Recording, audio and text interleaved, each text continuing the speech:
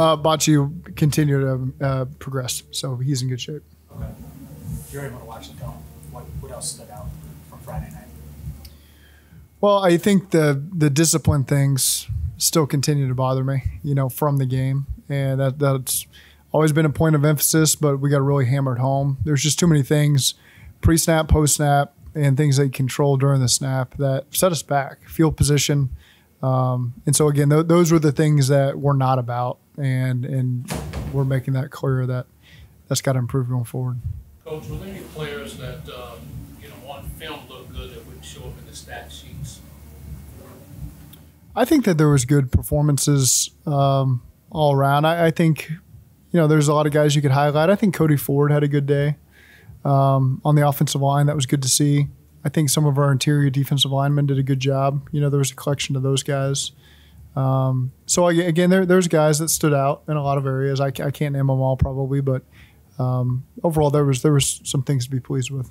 Thank you. Zach Jackson was repping at left tackle yesterday. Is he still in the mix with Jonah at right tackle? Yeah. Or is it just to get him some reps there? Yeah, we'll continue to work, continue to look at different things up front, and really with all the positions. But it's still relatively early in the process. We've only played one game and got 2 left, and so there'll be some things that we can look at.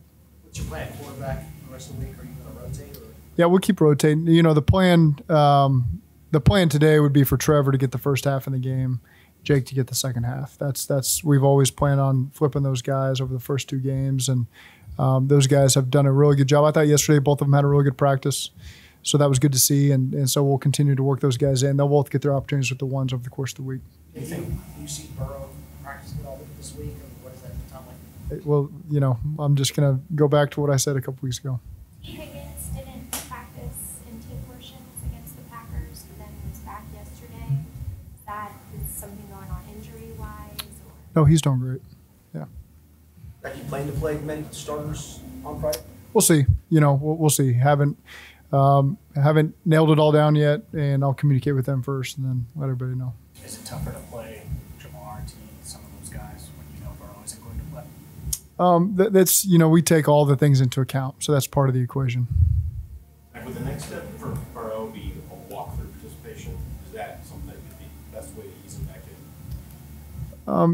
There's a lot of things that he's involved in behind the scenes that isn't necessarily at that practice, so we'll just continue to take that, throughout our own process.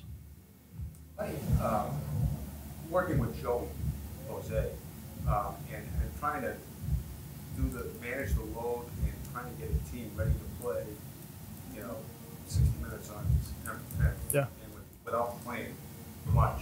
Yep. How do you do that? Yep. Those guys, for the guys that didn't play in the game the other day, Joey taxed them pretty good, the day of the game, Friday in the weight room.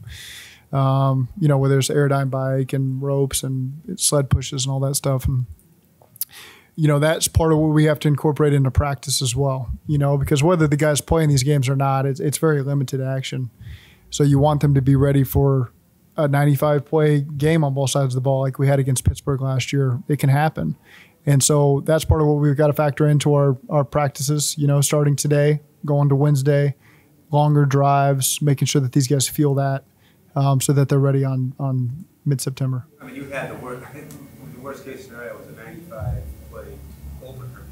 Did you tweak anything this camp with that in mind, saying, hey, this week? No, it's the weeks fall a little bit different than the preseason games last year. So there's a couple more days mixed in there. So I like where we're at. I like what we've got planned today, Wednesday, and next week to get those guys ready. I feel like we're in a good spot. When you look at preseason film, Zach, are there different things you look for at different position groups? Different. I think it's more what we want to accomplish to see what our guys are about. There might be certain schemes we want to utilize a little bit more on offense to get a look at a position group. Maybe not the whole, but just we want to see some guys do some certain things, so we'll ask them to do that. So there's some things that we incorporate going into the game and during the game that we ask of our offense and defense to make sure we get a great evaluation of more so particular guys than I'd say the group as a whole. I guess the reason I ask is, so many people believe, the offensive line and the offensive linemen themselves believe that that's a unit that has to work together as one, whereas maybe if you're looking at cornerback play, maybe that's more individual. Do you look at it that way? Like when you're evaluating your offensive line? Oh, sure. Yeah. I mean, I think, there's certain units that are very closely tied together, the offensive line being one, and it's one of the reasons why they don't like being singled out individually for good things. They like to just be grouped together. But I think that's one example of a group that's typically tied together. It's helped DJ Turner just hit the ground running and make a couple big plays every day. I think he's approached things the right way. I think Chuck Burke has done a great job with him. And so I think he's just really embraced the opportunities he's gotten. His speed and his quickness have really shown up.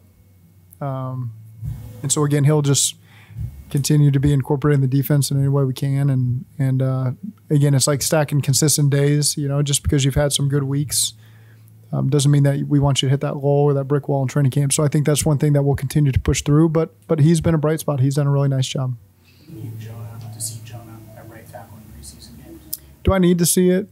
No. But, again, we'll keep considering what we want to do with all of our guys. Joe Burrow in the last couple of years has kind of dealt with things going into the season. How is it, and kind of maybe through the season as well, how has that been like, in terms of the game plan, getting him ready, knowing what he can and can't do, and how do you kind of manage that over the course so it feels as good as you possibly can? It's all I know, so it's our normal rhythm. To be truthful, that's all that I know at this point of training camp. Anytime you watch old training camp footage, it's always other quarterbacks early on repping plays that we're showing our guys that, maybe we worked on last year. So that's kind of been our normal, and that's the reality of it. So I can't really say my adjustment would be for him to practice the whole training camp. And so next year, we'll have that conversation. But even as he gets into the season, maybe the soft tissue thing, maybe if it lingers, it's something that you guys would have experience with. How do you kind of manage that throughout a game week and until he gets ready from a play calling standpoint, all that? How do you go about that? We'll have to approach that when it gets here. What can the growth of guys like Osai and Sample do for the defensive line and the sack numbers and everything like that? Bring energy. First of all, I think Cam's role can be a little bit different. Cam gets mixed in a couple different position groups, and you need glue guys like that maybe aren't a starting role necessarily, but man, you're depending on them sometime anywhere from 25 to 50 snaps in a game.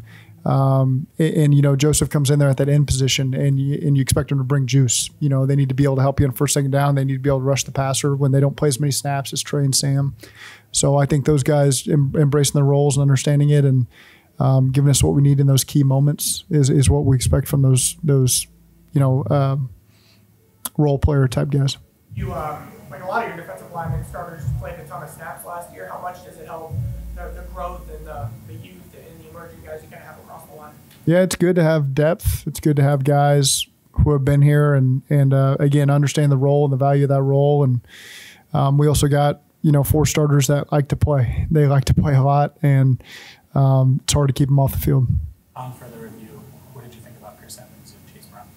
I thought there was good things from both of them. I think, for Chase, the protection, as a young back is going to continue to show how valuable that is and necessary it is. I thought there was good things from him, and I thought there was good things from Chris as well. He had the opening tackle on the kickoff, did some good things on offense. And so, I thought overall it was a step in the right direction for both those guys. Does Travion have a shot this week? We'll see. We'll keep taking it week to week with him. That makes sense. Today, what do you plan on doing at running back with Joe not being here? Get those guys reps. How different would an indoor practice be from outdoor? Field space, confined field space. You have to cut stuff out because No, it's the individual's infected by it the most. A special teams period when the quarterbacks are working, the O-line's working, D-line's working. That's the kind of things that get affected when you're inside. Individual, you're a little bit more on top of each other. But other than that, once you get into team reps, we use one field. We're on field 2 or field 3, and so there's no difference there once you get into that period. So just a little more condensed when you're doing the individual portion of things. Have you seen as much production and progress, I should say, from the string of padded practices that you had hoped? Yeah. It's been a long run of padded practices. Right? Yeah, it's going to get longer. Yeah, but that's what we we don't go 3 days in a row. We go 2. And when we go 2, we want it to be physical. We want it to be taxing. And then you get that day off, and then we get back at it. So, really, it hasn't fallen where it's kind of been a 2 and a day off and a 2. That's going to come next week.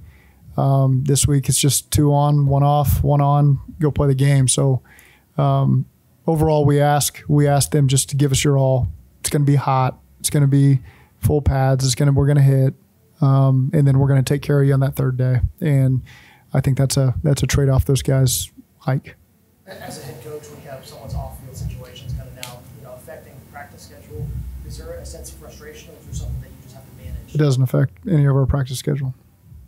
Coach, how much do you appreciate having the same coordinator since you came here? They know what you want. Yeah. And when it's time to make those decisions, you guys are already lockstep. Yeah. There's a lot of things that kind of go unspoken and taken for granted probably on my end. I think that's more just the pace of training camp and our expectations. There's less that needs to be said.